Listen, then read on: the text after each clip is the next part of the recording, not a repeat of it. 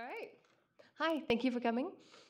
So this talk is exploring art, narrative, and mental health in Anamorphine. So we are Artifact 5. I'm Samantha Cook, producer, and this is Ramy. Yeah, my name is Daghstani. I'm a programmer. We co-founded Artifact 5 along with a third person last year, so we're still very new. We're based in Montreal, and we're working on our first game, Anamorphine. And we have 7 people right now. And if any of you are into like funding, we're government funded by the Canada Media Fund. So in a incubator and accelerator called Execution Labs. So if you're into that kind of Canadian funding model, we're also happy to talk about that afterwards. So today we wanted to talk about some trends in games. Oh no, it's you. Sorry, I got distracted. Wait. No, it's fine. That's me? All right, cool. Right, we want to talk about some trends in games and our take on the genre of the emotional narrative. We're making a game that centers on issues of mental health, as this presents excellent opportunities to represent issues people deal with on a daily basis, but also stretch the idea of what games can accomplish. All that said, we're game developers, not mental health professionals. We consult with a psychologist for our game to make sure we're not messing it up, but ultimately the game is based on our perspectives about these issues. So there's been a recent surge in games that have approached narrative or mental health in innovative ways in the last few years. The fact that people are becoming more and more interested in empathy games or walking simulators or emotional games really shows that there's a maturity and taste in the gaming audience for new and more complicated fare. In the past 4 years, indie games with a more contemplative pace and emotional depth have found their audience and their market. One of the first developers to do this is the Chinese Room, at least to do it very successfully, is the Chinese Room with their title Dear Esther, which seems to have inspired a slew of other developers to make related games that were well received. Most recently, they came out with Everybody's Gone to the Rapture, and the recent release of Firewatch is actually a really great example. So at Artifact 5, we wanted to make an emotional narrative covering themes that we didn't see in video games at the time. We wanted to make a game that was introspective and surreal. Mental health issues like depression and trauma are both manifested physically and mentally as body and mind conspire to change the way you view the world. We felt that the way depression and trauma can manifest would fit in the way we wanted to explore our game mechanics. So in our game, when your world feels like it's falling apart, we literally make it fall apart.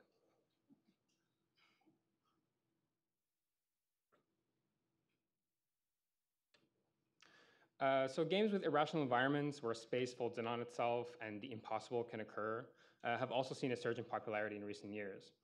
The irreverence of Antichamber and the Stanley Parable, when it comes to traditional mechanics, inspired us to create something that bent space and time, as there are exciting game design possibilities that can be found when you let go of traditional Euclidean space. However, we wanted to take these games a step further, mechanically and thematically. So we're going to show you just our brief sort of teaser. It's just pretty quick, so you can get kind of a taste for what that game looks like. So this is Anamorphine, the teaser.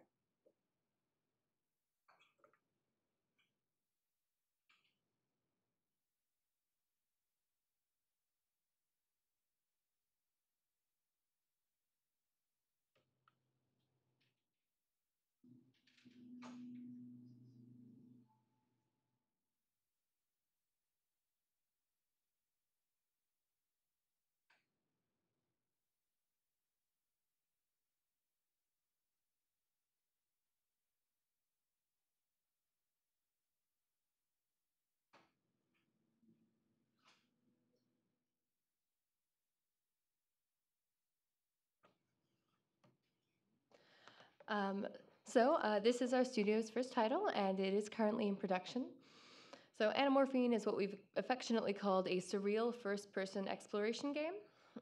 In it, we wanted to dive into what we could accomplish with environmental storytelling, i.e. exploring narrative through environments and mechanics. So to dive deeper, to dive deeper into the trend of using non-Euclidean space to tell stories, we decided to focus on the walking part of Walking Simulator, stripping away the other trappings of both emotional narrative games and games with weird mechanics. So Anamorphine has no action button. The only mechanics are moving sight, and sound.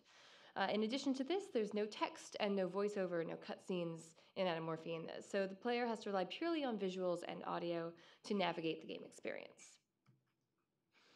So in Anamorphine, you embody a man called Tyler as he goes through an introspective journey through his memories of his relationship with his wife, Elena. When the player begins the game, it's clear something traumatic has happened to Tyler, but it's unclear what it is. The player delves into Tyler's memories and begins to discover the events that led to that point.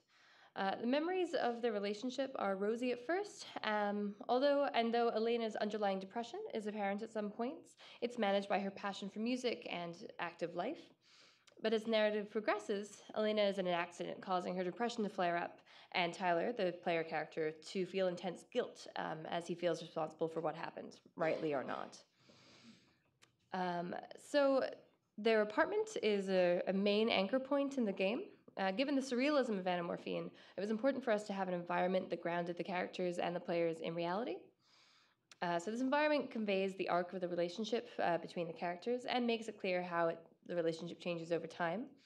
And while this space itself is finite, we use it in a non-Euclidean way, changing how you walk through it to tell different parts of the story. So you might enter through the main door in one round and go around, see what's there, but then find an exit through a closet and reemerge in the bathroom in a different sort of time. And, right here you have like a moving in scene, but you might see different things as you go each time. So that's the sort of more concrete way that we change the environment around you to reflect what's going on sort of in your memories and in your head. Another way is a little bit more abstract. So in this scene, for example, you're listening to Elena play the cello for the first time and you start to daydream.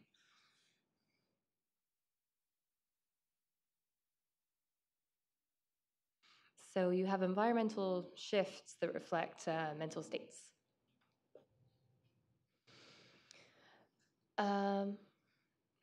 Right.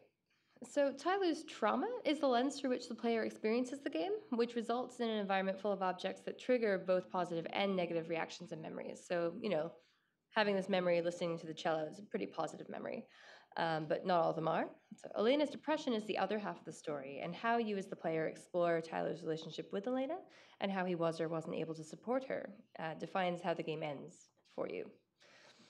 So Anamorphine takes place primarily in memories, as discussed. So the gameplay is based on finding the key memory in each scene and preserving it in your memory palace, sometimes represented, or always represented in our game as a temple. As you collect memories, each scene is preserved here and maps the course of your relationship. But it also shows you where Tyler is blocking out certain memories that he doesn't want to face. So this is a little bit more gameplay. We also want to talk about sound. This is a good clip for that. So we have an in-house sound designer and composer. She comes from a film background. And since we are relying on sound, but not on text, not on voiceover, this is a really key part of the mechanics. So you have this underlying cello, but you also have, now for example, you should hear the hum. Maybe a little faint, but it's there. So there's motifs that you'll find throughout the game, depending on if you're finding the right things, what's happening around you, the kind of underline certain types of emotions or certain types of experiences that you're having. There you go. So preserving memories, like you just saw, you came through this sort of scene, and then you've entered the temple here. That scene's important to us. Elena is a cellist, so her career in music and the act of playing is what keeps her depression at bay. So in that scene, the player explores a space that Tyler was daydreaming up as he listened to her play. The flowers that you saw represented an aspects of Elena's depression. So in that scene, how the flowers reacted to the player actions symbolizes different reactions to a person with depression. So for example, by acknowledging Elena's depression without either walking all over her or ignoring it, the player allowed that flower to sort of bloom entirely, so you couldn't get too close, but you couldn't ignore it either in order to get through the scene. So when you awaken from that daydream, you preserve the memory and put it alongside some of the other ones you've gathered. So that's kind of the arc of gameplay. But there's a bit more to it. So when Tyler finds himself facing a particularly triggering memory, instead of preserving it, he blocks part of it out and escapes it, typically through alcohol. So you'll have ways in the game that you can sort of literally, if you walk up to a bottle, for example, and you fill your screen with it, you can then sort of walk through it into another environment, which is this desert sort of mesa environment. So you feel a sense of freedom at first as you race through it. It's this very sort of open space. It's very different from the confining sort of four walls of your sort of everyday existence. But that escape and freedom doesn't last for long, and Tyler's guilt about Elena's accident sort of comes roaring back. And the mechanics of that, a feeling of freedom that's then turned into gameplay where you can never actually reach your objective, reflects the guilt he's experiencing. So Elena's depression itself is the main narrative thread in the story. So while you have his trauma as a lens throughout the whole thing, what you're really sort of seeing like a lot of, what happened with her, and it's kind of her emotional journey. So as the player, you don't have power to change what Elena does or how she processes and deals with her depression. You can't change the past as you walk through it. She has agency in that sense. Like, you cannot sort of go in and just like save her from herself. That's not how it works. That's not how memory works.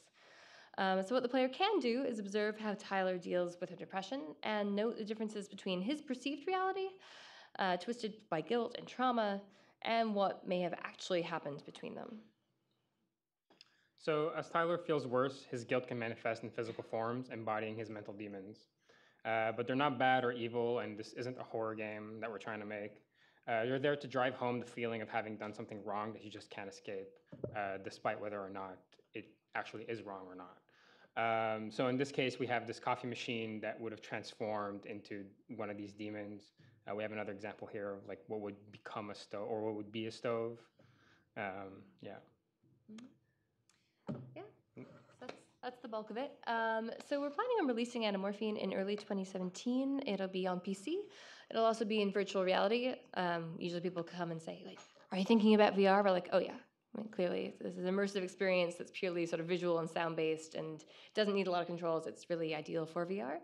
And Xbox One and potentially PS4 as well.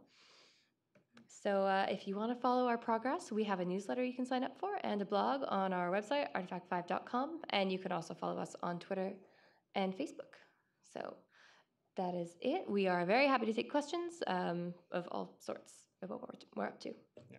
Or we're also, it's going to be the break after. We're going to plop down in the cafe. If you want to check out the demo in full, you can come play. So thank you.